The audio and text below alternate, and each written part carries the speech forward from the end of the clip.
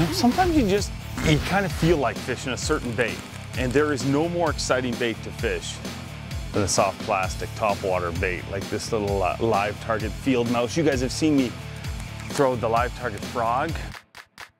Today I'm throwing the field mouse.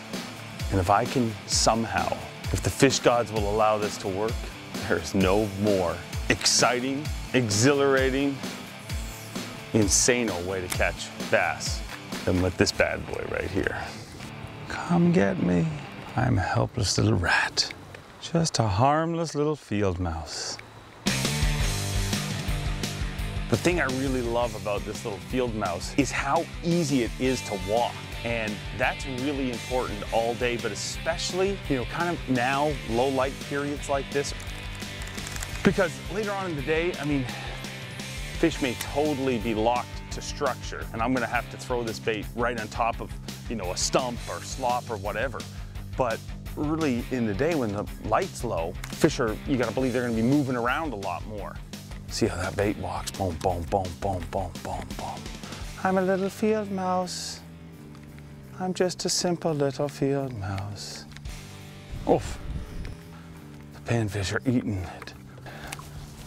Some people may think that the panfish are a bother, but I actually like it when they're messing with my bait, because it kind of lets me know that the lake is alive.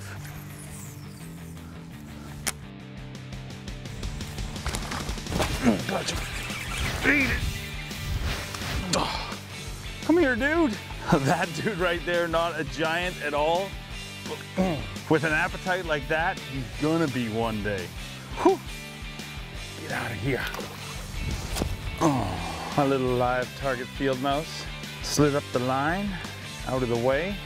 Put it back together. I'm gonna send this little dude out there to get eaten again.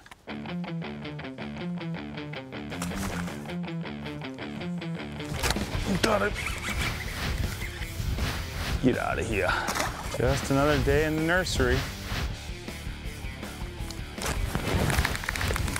I gotcha.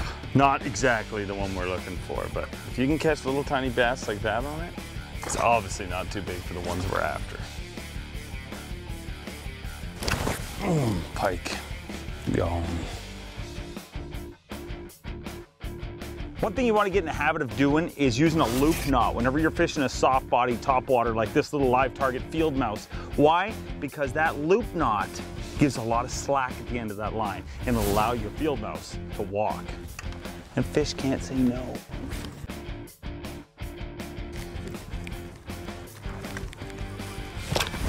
Gotcha. Oh, come here, dude.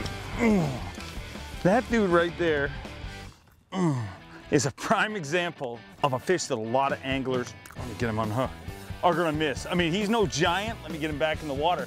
But look where I'm fishing right now. I'm moving between two areas.